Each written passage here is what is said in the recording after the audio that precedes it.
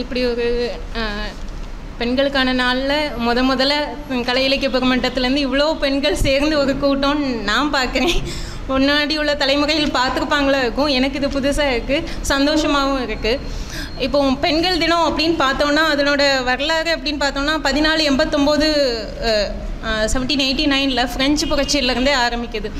அப்போவே அவங்க அப்போதுலேருந்தே போராடுற தலைப்பு என்னென்னா சம உரிமை, சம ஊதியம், எல்லாரையும் மாதிரி பெண்களையும் மதிக்கணும். இன்றைக்கும் நம்ம அதே கருத்து தான் போராடிட்டு இருக்கோம்னு நினைக்கிறேன். இன்னும் நம்ம சம உரிமை, சமத்துவம் எல்லாமே பேசுகிறோம். ஆனால் அது எந்த அளவுக்கு இருக்குது அப்படிங்கிறது தெரியல. ஏன்னா 1789 அந்த ஃப்ரெஞ்சு புரட்சிகள்லேருந்தே அந்த பெண்கள் அதுக்காக தான் போராடுறாங்க. நிறைய போராட்டங்கள் நடக்குது. நிறைய போராட்டங்களுக்கு அப்புறமா 1910 டென்மார்க்கில் கோப்பன்ஹேகனில் ஒரு சோஷியலிஸ்ட் மாநாடு நடக்குது, உலக மாநாடு. அதில் பெண்களுக்கான ஒரு அமைப்பு, ஒரு 100 பேர் சேர்ந்து உலகளாவிய பெண்கள் எல்லாருமே சேர்ந்து அதுக்கு கிளாரா ஜெட்கின் அப்படிங்கிறவங்க தலைமையில் அந்த பெண்கள் மாநாடு நடக்கு.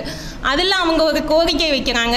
இந்த ஃப்ரெஞ்சு புரட்சியில் ஆரம்பித்து அந்த ஃப்ரான்ஸ் அரசு அவங்களுக்கு வாக்குரிமை அளித்த தினமான மார்ச் 8 பெண்கள் தினமாக, உலகளாவிய தினமாக அறிவிக்கணும் அப்படிங்கிற கோரிக்கையை வைக்கிறாங்க. ஆனால் அதை நிறைய நாடுகள் ஏற்றுக்கல. ஒரு 10-15 நாடுகள் அதுக்கப்புறம் அடுத்தடுத்த வருஷங்கள்லேருந்து கொண்டாட ஆரம்பிக்கிறாங்க. ஐநா சபை 1975 தான் ஐநா சபை அதை ஏற்றுக்கிட்டு இதை உலகளாவிய பெண்கள் தினமாக அறிவிக்கணும் அப்படின்னு 1975 77 வரைக்கும் உள்ள ஆண்டுகளை பெண்கள் ஆண்டாக அறிவித்து அதிலேருந்து ஒரு தீம் கொடுக்குறாங்க. அந்த தீமை பற்றி ஒவ்வொரு தடவையும் டிஸ்கஸ் பண்ணுறோம். எதுக்காக ஒரு தீம் கொடுக்குறாங்க அப்படின்னா அந்த தீமை நோக்கிய நம்ம நகர்வுகள் இருக்கணும் அப்படின்னு. இந்த தடவை கொடுத்துருக்காங்க ஜென்ரேஷன் ஈக்குவாலிட்டி அப்படின்னு கொடுத்துருக்காங்க. ஆனால் அந்த ஜென்ரேஷன் ஈக்குவாலிட்டின்னு பார்க்கும்போது அவங்க என்ன சொல்கிறாங்க அப்படின்னா, இன்றைக்கி நம்ம என்ன நினச்சிட்டு இருந்தோம், ஜெண்டர் கேப்புன்னு ஒன்று இருந்துச்சு. அதாவது ஆண் பெண் விகிதாச்சாரங்களில் வித்தியாசம் இருந்துச்சு. அதில் நம்ம கொண்டு வந்துட்டோம். தமிழ்நாட்டிலே பார்த்தோம்னா நம்ம அந்த பெண் சிசு கொலை அந்த மாதிரி இதெல்லாம் தடுத்து நிறுத்தி ஓரளவுக்கு நம்மக்கிட்ட ஜெண்டர் ஈக்குவாலிட்டி இருக்குது. அதாவது ஆண் பெண் பிறப்பு விகிதம் சரியாக இருக்குது. ஆனால் அந்த பவர் கேப்புன்னு ஒன்று பெரிய அளவில் உலகத்துலேயுமே எவ்வளவோ முன்னேறிய நாடுகள் நம்ம பார்த்தாலும் எல்லாத்துலேயுமே இன்னும் அந்த பவர் கேப் இருக்குது அப்படிங்கிறத ஐநா சபை இப்போவும் அறிவிக்கிறாங்க. ஏன் அந்த பவர் கேப் இருக்குது? இன்றைக்கி எவ்வளவோ சிஇஓஸை நம்ம பார்க்குறோம், பெண்களாட்டு பார்க்குறோம். எவ்வளோ ஒரு கலெக்டரை பார்க்குறோம், நம்ம ஒரு சீஃப் மினிஸ்டரை பார்க்குறோம், பிரைம் மினிஸ்டர் பார்க்குறோம். இராணுவத்தில் கூட பெண்கள் வரலாம் அப்படிங்கிற நிலை இருக்கும்போதும் அந்த பவர் கேப் இருக்குது அப்படின்னா அந்த பவர் கேப்புக்கான காரணம் என்ன அப்படிங்கிறத நம்ம தான் சிந்திக்கணும். அதை சிந்திக்கணுங்கிறத நோக்கி தான் இந்த வருஷத்து தீமே இருக்குது. இப்போ அந்த பவர் கேப்பை நம்ம எப்படி கொடுக்கலாம், ஏன் அது வருது அப்படின்னு பார்த்தோன்னா இன்றைக்கும் பெண் வந்து ஒரு தளத்தில் இருக்கான்னா அவளால் முழுமையாக அந்த தளத்தை மட்டும் நோக்கி இருக்க முடியறதில்ல. அதாவது ஒரு பெண்ணுக்கு வந்து ஒரு சமுதாயத்தில் பண தேவைன்னு ஒன்று வருது. அந்த பண தேவையை பூர்த்தி பண்ணுறதுக்கு ஒரு பெண் வந்து நிதி ஆதாரமாக நினச்சி தான் அவளை வெளியே விட்டுருக்காங்கன்னு நான் நினைக்கிறேன். இப்போ இந்த சூழ்நிலையில் இன்றைக்கி நான் ஒரு அரசு ஊழியராக இருக்கும்போது கூட என்னால் என் வீட்டுக்கு வருமானம் தேவைப்படும் போது தான் என்னால் வெளியே வர முடிஞ்சது. 2 பிள்ளைங்க வந்துட்டாங்க. இந்த நேரத்தில் வந்து நம்மளுக்கு வந்து ஒரு எக்ஸ்ட்ரா சோர்ஸ் இருந்துச்சுன்னா நம்மளால் குடும்பத்தை கொஞ்சம் சர்வே பண்ண முடியும். அப்போ அதில் சேஃபான இடம் எது? அப்போ கவர்மெண்ட்டு ஓகே. அப்போ அதில் டீச்சிங்க்கு வந்து எனக்கு குவாலிஃபை இல்லை, பிஎட் இல்லை. ஸோ அப்போ வந்து டிஎன்பிஎஸ்சி ஏதோ ஒரு வேலை அப்படி இப்படின்னு போயிட்டு, அப்போ அந்த பண தேவையை பூர்த்தி பண்ணுறதுக்காக தான் நம்ம வந்து வெளியே வரோம். அந்த வெளியே வந்த பிறகு கூட அதை வந்து என்ன நினைக்கிறோம் அப்படின்னா, இன்றைக்கி வந்து 4 பெண்களை வெளியே பார்த்தோன்னா சமத்துவம் வந்துட்டு பெண் உரிமை வந்துட்டு பெண்கள் வந்து வெளியே போகிறாங்க அப்படின்னு நினைக்கிறோம். ஆனால் நிச்சயமாக அப்படி இல்லை. இன்றைக்கும் ஒவ்வொரு விஷயத்துக்கும் ஒரு ஆணை எதிர்பார்த்து இருக்கணுங்கிறது தான் ஆணும் நினைக்கிறது. என்னென்னா நம்ம வெளியே வந்து சமத்துவம் பேசிட்டு வீட்டுக்குள்ளே நீ என்கிட்ட சொல்லாமல் நேற்று எங்கே போனேன், அந்த மீட்டிங் முடிஞ்சு எங்கேயோ போனியாமே, எங்கே போனேன், இதே வந்து ஒரு ஆண் வந்து பதில் சொல்ல வேண்டிய கட்டாயம் ஒரு ஆணுக்கு கிடையாது. ஆனால் ஒரு பெண்ணுக்கு வந்து நான் எதிர்பார்க்கானோ இல்லையோ அதுக்கு முன்னாடி நான் முந்திக்கிறேன், நான் இந்த இடத்துக்கு போயிட்டு வந்துடுறேன் அப்படி சொல்லிட்டா எனக்கு வந்து என்னென்னா ஓகே எனக்கு மேலே கொஸ்டின் வராது, நான் வெளியே வந்துட்டேங்கிறனால உள்ள பழி வந்து எனக்கு வராது அப்படிங்கிறத வைக்கிறேன். அதை வந்து ஆண் இனம் வந்து இன்னும் அதை கைக்குள்ளே வச்சுக்கிட்டே இருக்குது.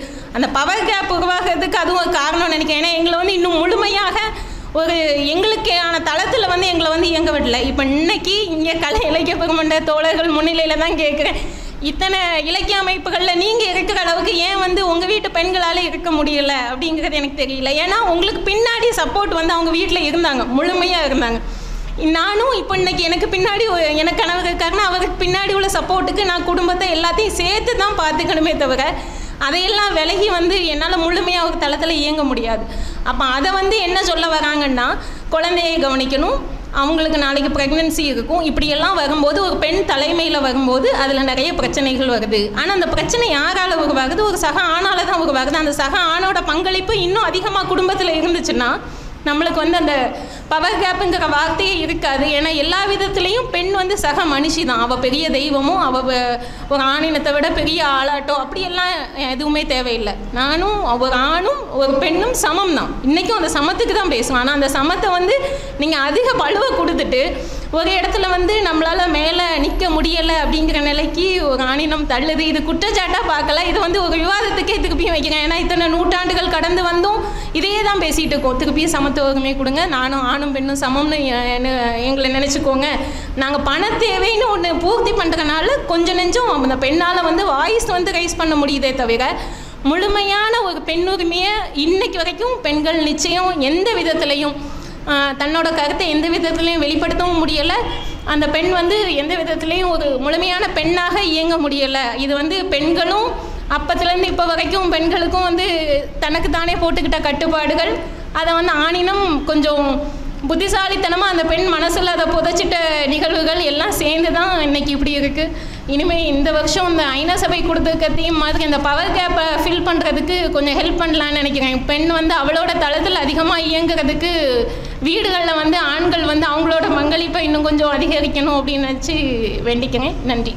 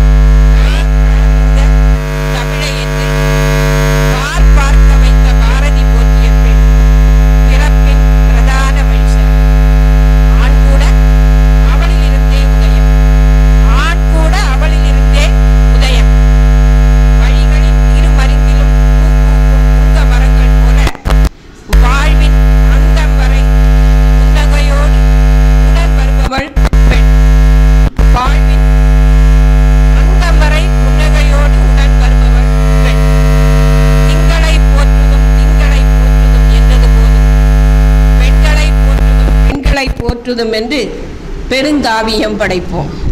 திங்களை போற்றுதும் திங்களை போற்றுதும் என்றது போதும், பெண்களை போற்றுதும் பெண்களை போற்றுதும் என்று பெருங்காவியம் படைப்போம்.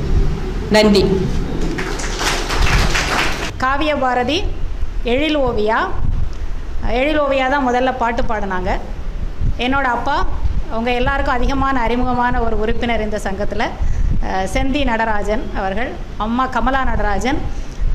மேடம் சொன்ன மாதிரி எங்கள் அப்பா இவ்வளோ தூரம் இங்கே 100% கொடுத்துருப்பாங்க அப்படின்னு சொன்னால் அங்கே 100% 1 அப்படி வந்து எங்கள் அம்மா வீட்டில் கொடுத்துருக்காங்க. அதை நான் எப்போவுமே பெருமையாக சொல்லுவேன். இன்றைக்கி இப்படி வந்து நான் நிற்கிறேன்னாலும் அதுக்கு அவங்க ஒரு காரணம். இவங்க வெளி உலகத்தை எனக்கு சொல்லிக் கொடுத்தா அவங்க என்ன எனக்கு சொல்லிக் கொடுத்துருக்காங்க நிறைய. அதனால் அவங்கள இப்போ நான் ரொம்ப நினச்சிக்கணும் இந்த நிமிஷத்தில். என்னோடய கணவர் வந்து சிவில் இன்ஜினியராக இருக்கிறாங்க, ப்ரைவேட் கன்ஸ்ட்ரக்ஷன். கணேஷ்குமார் அப்படிங்கிறது அவங்களுடைய பேர், நிறைய உறுப்பினர்களுக்கு தெரிஞ்சிருக்கும். என்னோடய அத்தை, அவங்களையும் நான் ரொம்ப பெருமையாக சொல்லுவேன். இப்போவும் எனக்கு ஒரு வழிகாட்டுதல், எப்படி அம்மாவோ அதே மாதிரி என்னுடைய மாமியார். அவர்களும் ஒரு ரிட்டையர்டு தமிழ் ஆசிரியர். மாமனார் வந்து ஒரு சிடிஓ ஆஃபீஸராக இருந்து ரிட்டையர் ஆனவங்க. நல்ல ஒரு சகோதரர் அங்கேயும் இருக்கிறார், எங்கள் வீட்டிலையும் இருக்கிறார். ரொம்ப அருமையான ஒரு குடும்பம். இதுதான் என்னுடைய அறிமுகம். தொடர்ந்து மற்றவர்களும். அனைவருக்கும் மகளிர் தின நல்வாழ்த்துக்கள். முதல்ல எனக்கு திருமணமான 3வது நாள் கலை இலக்கிய பெருமன்றத்துக்கு என்னுடைய கணவர் என்னை அழைத்து வந்தார். நான் மிகவும் பயந்து போனேன். அங்கே பொண்ணு நான் மட்டும்தான் இருந்தேன். ரொம்ப பயந்துட்டேன். அதுக்கு பிறகு வெளியில் வந்து பேசுகிறது அதிகமாக இல்லை. நான் முஸ்லீம் கலைக்கல்லூரியில் தமிழ்துறை தலைவியாக இருக்கிறேன். இப்போ கொஞ்சம் தைரியம் வந்துச்சு. வீட்டிலே வெளியில் எங்கேயுமே தனியாக போய் பேசினதோ எதுவுமே கிடையாது. எனக்கு கணவர் வந்து எனக்கு ரொம்ப சுதந்திரம் கொடுத்துருக்காங்க. மேம் சொன்னாங்க, போகிறப்ப நான் சொல்லிட்டு போவேன், நான் இங்கே போகிறேன்னு சொல்கிறேன்னு சொன்னாங்க. நான் போயிட்டு லேட் ஆனால் சொல்லுவேன், நான் இந்த இடத்துக்கு வந்தேன், லேட் ஆகுதுன்னு சொல்லுவேன். அவ்வளோதான். அப்படி இன்றைக்கி இந்த இடத்துக்கு வர்றதுக்கு அவங்க தான் காரணமாக இருந்தாங்க. எனக்கு கண்டிப்பாக நீ வரணும்னு. எனக்கு உண்மையாகவே ரொம்ப பயம். இங்கே எப்போவுமே நிறைய அறிஞர்கள் இருப்பாங்க. அதிகமாக இருக்கிறது ஆண்கள், பெண்கள் ஒரு சிலர் இருப்பாங்க, அவ்வளோதான். அதனால் நான் கலை இலக்கிய பெருமன்றத்துக்கு அதிகமாக வர்றதில்லை. எனக்கு இது ரொம்ப புதிய அனுபவம் இல்லை. வந்திருக்கிறேன், ஆனாலும் இப்போ கொஞ்சம் பயம் போயிடுச்சு. எனக்கு 2 பிள்ளைங்க இருக்காங்க. மூத்தது மகன், 2வது பொண்ணு. மூத்தவன் மகன் வந்து 12th படிக்கிறான், அவள் 11th படிக்கிறாள். மகனோட பேர் எதி அதிசயா, மகளோட பேர் நதி ஆச்சரியா. 2 பேருக்கும் இப்போ டெஸ்ட் டைம், அதனால் வரல. அனைவருக்கும் மகளிர் தின வாழ்த்துக்கள். நான் முதலாக இந்த மைக் என்னுடைய கையில் வாங்குகிறேன். இவ்வளோ பேர் முன்னாடி நின்று பேசின அனுபவம் எனக்கு இல்லை. இந்த வாய்ப்பு கொடுத்தது என்னுடைய கணவர் தான். நான் அவருக்கு நன்றி நான் சொல்லிக்கிறேன். என்னுடைய பேர் வந்து முகமது அஸ்கர்.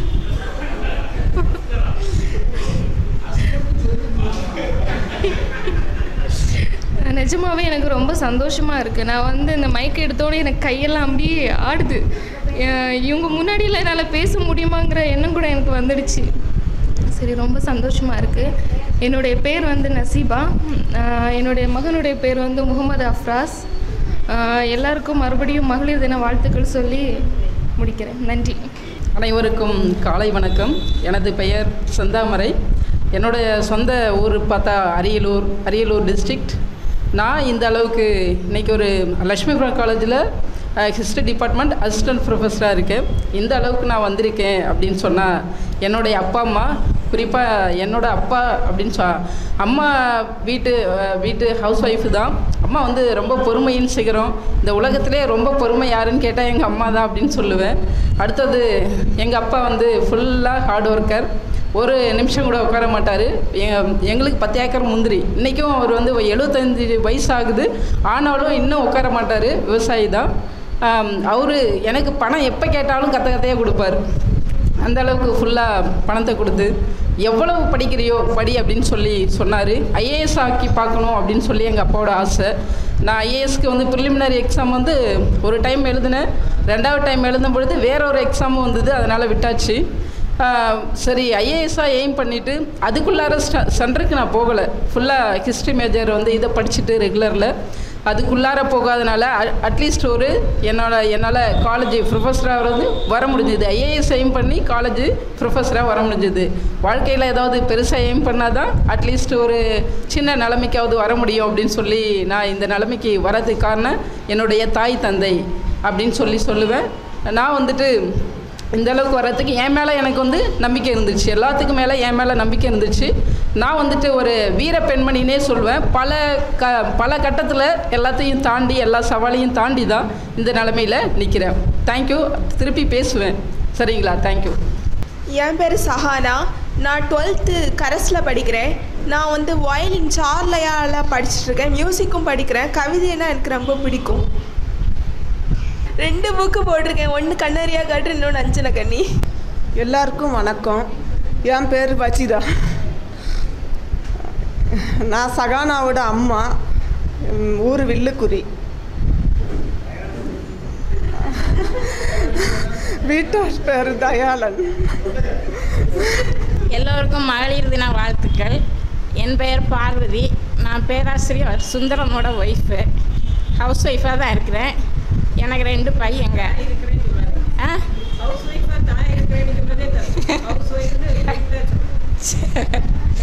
எனக்கு 2 பையங்க. ஒரு பையன் இன்ஃபோசிஸில் ஒர்க் பண்ணிகிட்டு இருக்கிறான். இன்னொரு பையன் யூஎஸில் இருக்கிறான். என் பேர் புஷ்பலதா. என்னை வந்து பெரும்பாலும் நீங்கள் பார்த்துருந்தா பொன்னியில் மாமா கூட பார்த்துருப்பீங்க. எனக்கு ஊர் மணிகட்டி போட்டல். மேரேஜ் பண்ணி கொடுத்துருக்கிறது மங்காவிளை. நான் என்னை கல்லூரியில் வந்து அசிஸ்டன்ட் ப்ரொஃபஸராக இருக்கிறேன். காட்சி தொடர்பியல் துறை, விசுவல் கம்யூனிகேஷன் டிபார்ட்மெண்ட்டு. நான் என்ன சொல்கிறது, எனக்கு வந்து வெறும் பிஏ டிகிரி மட்டும்தான் படிச்சிருந்தேன். வீட்டில் என்ன பெண்ணாக பிறந்தேனே பெரும் சுமையாக ஆனேனே, மண்ணாக பிறந்திருந்தாலும் மகிமை கிடைத்திருக்குமேன்னு சொல்லுவாங்க. அதே மாதிரி வீட்டில் வந்து பெண் குழந்தை படிக்காண்டாம் அந்த மாதிரி ஒரு சிச்சுவேஷன். பட் எங்கள் அம்மா வந்து என்னை படிக்க வைக்கணும் அப்படி ஆசைப்பட்டாங்க. அப்போ நான் டிகிரி படித்து முடித்த உடனே அண்ணனுங்க மேரேஜ் பண்ணி கொடுத்துட்டாங்க. ஆனால் எனக்கு என் ஹஸ்பண்டு நல்ல ஒரு வரப்பிரசாதம்னு சொல்லலாம். அவங்க வந்து நல்லா படிக்க வைக்கணும் அப்படின்னு சொன்னாங்க. ஸோ எனக்கு அதுக்கு ஒரு காரணம் வந்து எங்கள் மாமா தான், பொன்னில மாமா தான். அவங்க வந்து நான் ஜேர்னலிசம் தான் படிப்பேன் அப்படின்னு சொன்னேன். நான் பிஏ ஹிஸ்ட்ரி படித்தேன். பிஏ ஹிஸ்ட்ரி படித்த உடனே எனக்கு டிகிரி படிக்கும்போது தான் தோணுச்சு, நம்ம வந்து இதுக்கு மேலே நிறைய படிக்கணும். வீட்டில் வந்து என்ன சொன்னாங்க, டிகிரி முடித்த உடனே மேரேஜ் பண்ணி கொடுத்துருவோம், எதை வேணாலும் படிச்சுக்கோ. அப்போ என்ன படிக்கணும்னு எனக்கு ஒரு ஐடியா கிடையாது. ஸோ அப்போ அதனால நான் பிஏ ஹிஸ்ட்ரி படித்தேன். அதுக்கு பிறகு உள்ளாடி வந்ததுக்கப்புறம் தான் தெரியுது நம்ம நிறைய படிக்கணும் அப்படின்னு ஒரு ஆசை. ஆனால் எனக்கு அப்போவுமே வந்து வித்தியாசமாக தான் தோணும். எப்படின்னா, ஒரு உண்மையான ஒரு சம்பவம் எங்கே நடந்தாலும் அதை வந்து வெளியில் சொல்லணும், வெளியில் எடுத்து எழுதி அவங்க வெளியில் மத்தியில் வந்து காமிக்கணும், மக்கள் மத்தியில் காமிக்கணும் அப்படின்னு தோணும். அதனால் எடிட்டிங் செக்ஷனுக்குள்ளே போய் நம்ம வந்து பத்திரிகை ரிப்போர்ட்டராக ஒர்க் பண்ணணும் அப்படின்னு நினச்சிக்கிட்டு தான் நான் வந்து ஜேர்னலிசம் படித்தேன். அதுக்கு திருநெல்வேலியில் போய் படிக்கணும்னு அம்மாட்ட நல்லா ஆசைப்பட்டேன். தங்கி படிக்கணும்னு சொல்லிட்டு விருப்பம் இல்லை. மாமா ரொம்ப விருப்பப்பட்டாங்க, இல்லை படிக்க வைங்க அப்படின்னு. இல்லை நான் வெளியில் பசங்க விட மாட்டேன்னு சொல்கிறாங்க. அண்ணன் 3 பேரை வெளியில் விட மாட்டேன் அப்படின்னு ரொம்ப கண்ட்ரோல் பண்ணி வச்சுருந்தாங்க. ஸோ அப்போ என்ன செய்கிறது, மக்களே உன்னை வீட்டில் விட மாட்டேங்கிறாங்களே. ஆனால் எல்லா மீட்டிங்கே என்ன மாமா கூட வெளியே கூட்டிகிட்டு போவாங்க. அந்த ஒரு தைரியம் தான் என்னை வந்து இன்றைக்கி இந்த லெவலில் ஆக்கி வச்சுருக்கு. எல்லாருக்கும் மகளிர் தின நல்வாழ்த்துக்கள். நிறைய பேசணும்னு இருக்கேன், நிறைய பேசுவேன். சரி வைக்கிறேன். எனக்கு ஹஸ்பண்ட் வந்து கேபிள் ஆப்ரேட்டராக இருக்காங்க. 2 குழந்தைங்க இருக்காங்க. அப்பா இறந்து போயிட்டாங்க. அப்பா விவசாயம் செய்திருந்தாங்க. அம்மா இருக்காங்க. மாமனார் மாமியார் ரொம்ப படிக்க வைக்கணும் அப்படிங்கக்கூடிய ஒரு விஷயத்தில் ரொம்ப நல்ல ஒரு கேரக்டர். மாமாவும் இறந்துட்டாங்க, மாமியார் இருக்காங்க. ஸோ எனக்கு அடுத்த ஒரு அம்மாவாட்டு எங்கள் மாமியார் இருக்காங்க. நன்றி, வணக்கம். அனைவருக்கும் மகளிர் தின வாழ்த்துக்களை தெரிவித்துக் கொள்கிறேன். என்னோட ஹஸ்பண்டு விஜயகுமார், அவரோட எல்லாருமே அண்ணன் மற்றும் மைனிமார் தான் இங்கே இருக்காங்க. நான் வந்து அவங்க கல்யாணத்துக்கு முன்னாடியே கலை இலக்கிய பெருமன்றத்தில் உள்ள உறுப்பினர். அவங்களுக்கு குடும்ப உறுப்பினர்களே இங்கே தான் இருக்காங்க எல்லாருமே. நான் வந்து லிட்டில் ஃப்ளவர் ஸ்கூலில் பிடி அசிஸ்டண்ட்டாக இருக்கேன், ஹிஸ்ட்ரி டிபார்ட்மெண்ட்டு. பையன் மோனிஷ், அவன் இப்போ சென்னையில் பிஇ படிச்சிட்ருக்கான். மற்றபடி எனக்கு கலை இலக்கிய பெருமன்றத்தில் வர ரொம்ப ஈடுபாடெல்லாம் கிடையாது. அவங்க தான் ரொம்ப முழு நேர ஈடுபாடோடு செயல்படுறவங்க. சரி, மற்றபடி எதுவும் சொல்ல இல்லை. பிறப்பாப் நான் அழகு நீலா ஜெயராம். என்ன எல்லாருக்கும் தெரியும் இங்கே. ஏன்னா இந்த கலை இலக்கிய பெருமன்றத்தை பொறுத்த வரைக்கும் இது என்னோடய குடும்பம். நாங்கள் சின்ன வயசில் சொந்தக்காரங்களோட வளரலை. எங்களுக்கு மாமா, அத்தை, நான் எல்லா இடத்துலையும் சொல்கிறது தான் இது. அண்ணா, அண்ணி, இன்னும் எல்லா உறவுகளுமே இந்த கலை இலக்கிய பெருமன்றத்தில் உள்ளவங்க தான். இவங்களோட தான் நாங்கள் வளர்ந்தோம். நான் சித்த மருத்துவராக கலைக்கவலையில் 25 வருஷ அனுபவம் இருக்குது. எனக்கு 2 பெண் குழந்தைகள், 2 பேரும் மருத்துவத்துறை தான். மூத்த மக எம்எஸ் படிக்கிறா, 2வது மக இப்போ ஃபைனல் MBBS படிக்கிறா. அப்பா பற்றி எல்லாருக்கும் தெரியும், பொன்னியில் நான் உங்களோட மகள். எங்கள் வீட்டில் எனக்கு 2 பொண்ணு, என் தங்கச்சிக்கு ஒரு பொண்ணு, அப்படி திரும்ப 3 பொண்ணு, நாங்கள் 2 பொண்ணு. அப்படி நாங்கள் மகளிர் தினத்தை சிறப்பாக கொண்டாடுறதுக்கு தகுதியானவங்கன்னு நினைக்கிறேன். அப்புறம் பேசுகிறேன். நன்றி. கீதா பொன்னீலன். அதே தான். ஆனால் வளர்ந்தது எல்லாமே கலை இலக்கிய பெருமன்றம் தான். ஒரு மாமா, அத்தை, அண்ணன், தம்பி, தங்கச்சின்னு ஏகப்பட்ட உறவுகள், தைரியம், தன்னம்பிக்கை எல்லாம் கொடுத்தது கலை இலக்கிய பெருமன்றம் தான். அது சின்ன வயசுலேயே வசந்தா அத்தையெல்லாம் பார்த்தேன். தனியாக வந்தீங்கன்னு சொன்னீங்க, ஆனால் ஏராளமான பெண்களோடையே நாங்கள் பார்த்துருக்கோம். வசந்தா அத்தையெல்லாம் எங்களுக்கு பேச்சுன்னா என்னன்னு தெரியாத டைம்லாம் கூட அவங்க பேசுவாங்க. இன்றைக்கும் யாருனாலுமே நம்ம கூட ஒரு உறவு கொண்டாடுவாங்க. அத்தை, மாமா, தங்கச்சி, சித்தப்பா, எங்கே போனாலும் ஒரு ரிலேஷன் இருக்கும். இது எல்லாம் கலை இலக்கிய பெருமன்றத்தால் தான் வந்தது. அப்புறம் அவ்வளோதான். ஆமாம், மொழிபெயர்ப்பாளர். ஆமாம், அது இப்போ ஒன்று பண்ணிகிட்ருக்கேன். ஃபஸ்ட்டு ஸ்லெட்டாவின் நாட்குறிப்புன்னு சொல்லிட்டு ஒரு மொழிபெயர்ப்பு பண்ணேன். 2வது ஒன்று பண்ணினேன். அது என்னங்க தமிழில் பண்ணேன், ஆங்கிலத்திலேருந்து தமிழில் பண்ணேன். அப்புறம் இப்போவும் அடுத்து ஒரு புக்கு ஆங்கிலத்திலேருந்து தமிழில் பண்ணிகிட்ருக்கிறேன். நான் பெண்கள் எப்படி வரணுன்னா 2 பாயிண்ட்டு தான் சொல்லுவேன். ஒன்று, எமோஷ்னலாக தன்னை கண்ட்ரோலாக வச்சுக்கிறது இன்றைக்கி பெண்களால் ஒரு முடியாத காரியமாக இருக்குது. அந்த மாதிரி எமோஷ்னலி கண்ட்ரோலாக இருக்கிற ஒரு பொண்ணு கண்டிப்பாக எந்த ஒரு உணர்வும் அவளை கட்டுப்படுத்த முடியாது, அவர் வெளியே வரதை தடுக்க முடியாது. அந்த பெண்கள்கிட்ட ஒரு முக்கியமான குவாலிட்டினா எமோஷ்னலாக அவங்க ரொம்ப கண்ட்ரோலாக இருக்கணும் அப்படின்னு நான் நினைக்கிறேன். அதான் எங்கள் அக்கா பொண்ணு கேட்டா, பொறுமையாக இருக்கிறது என்ன அப்படின்னு. ஒன்று, விவரம் இல்லாமல் பொறுமையாக இருக்கிறது. ஒன்று, எல்லாம் தெரிஞ்சுட்டு இது இப்படி காய் நகர்த்தணும்னு புத்திசாலித்தனமாக பொறுமையாக இருக்கிறது. அதனால் பொறுமையாக இருக்கிறதெல்லாம் பெருமை தான் பெண்ணுக்கு. அந்த மாதிரி இருக்கிறவங்க தான் ஜெயிப்பாங்க, இல்லைன்னா கஷ்டம். நன்றி, வணக்கம். அனைவருக்கும் வணக்கம். என்னுடைய பெயர் எழுத்துலகில் மலர்வதி. நான் பெண்கள் சார்ந்த பிரச்சனைகள், அடிமட்டு மக்களுடைய வாழ்க்கை நுணுக்கங்களை எழுத்தாக கொடுத்து கொண்டிருக்கிறேன். நன்றி. எழுதின புத்தகம் முதல்ல 2013-14 வாக்கில் 3 சமயம் சார்ந்த சிலுவை பாதை அப்படின்னு சொல்லுவோம். 3 சமயம் சார்ந்த கட்டுரைகள் 3 எழுதினேன். அதுக்கப்புறம் 2008 காத்திருந்த கருப்பாய் அப்படிங்கிற நாவல், பிறகு 2012 தூப்புக்காரி அப்படிங்கிற நாவல், 2015 காட்டுக்குட்டி அப்படிங்கிற நாவல், இப்போ சமீபத்தில் 2020 கற்பட்டி அப்படிங்கிற சிறுகதை தொகுப்பு, இனி இப்போ சீக்கிரத்தில் ஒரு கட்டுரை தொகுப்பு வரப்போகுது.